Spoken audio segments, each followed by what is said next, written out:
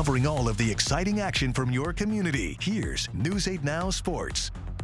Well, today, high school wrestlers all across Wisconsin took to the mat for the first step at making it to the state tournament in regionals. Now, we were lucky enough to have two area teams host the regional, and we've got some great highlights. Now, it would be impossible for me to show everyone, but let's take a look at some of the day's best action.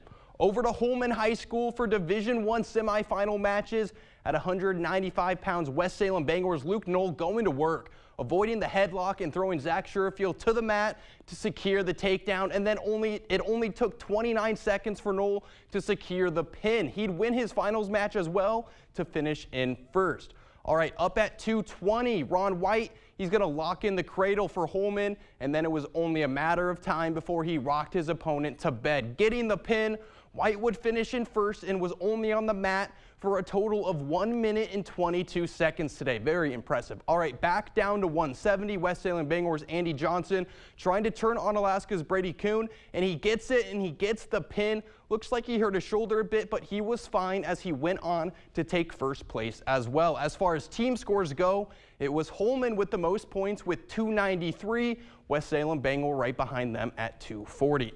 All right, down to Division I, Aquinas High School, the hosts and the Blue Golds were putting on a show. Tate Flaggy with a lat drop, puts his opponent on his back, and then a few seconds later gets the pin. He take first at 152. And then his teammate David Moline, more of the same, running the half Nelson, gets the turn, and then just got to make sure those shoulders are flat. Gets the pin. Aquinas with 9 first-place finishers, they'd have the top team score. And how about Colin McKittrick of Royal? He got 6th place at state last year, trying to get back to Madison, gets the pin and takes first on the day. That puts him 1 step closer to state. Blair Taylor's Jackson Schrammick, 42-3 on the year. Here he is with the first period fall at 195. He'd go on to take first place for the Wildcats. And my favorite match of the day, New Lisbon's Dylan O'Brien down by 5 with less than a minute to go, gets the throw onto the back. That's a 5-point move. We're going to overtime, and in overtime, O'Brien finds an extra gear. He'd get the takedown over Cochrane Fountain City's Abraham Henderson and would finish in second on the day.